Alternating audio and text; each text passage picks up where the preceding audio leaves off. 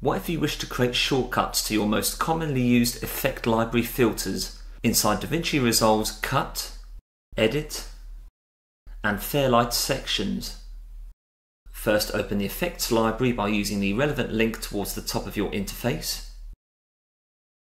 Go to identify the effect that you wish to create a shortcut of in the Favorites section of your Effects library.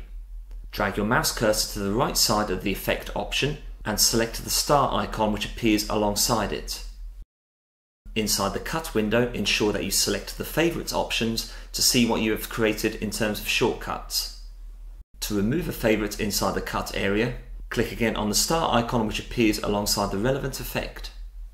Inside the Edit section, you will need to identify the original edit from the Effect library and select the relevant star icon which appears inside the menu in order to make a successful removal. This process by selecting the star icon inside the Effects library menu must also be done inside the Fairlight section in order to remove a shortcut from the Favorites options. Note how favourites selected from the Cut area also appear inside the Favorites window in the Edit section. Once the favourite shortcut appears, you can then simply drag the relevant effect to the project timeline, enabling DaVinci Resolve users to efficiently apply transitional and filtering effects to their project. Thank you very much for watching. I hope that video was useful to you. If you enjoyed the content and wish to be notified about future uploads on this channel, please like, share and subscribe. Join me soon for another video. Take care.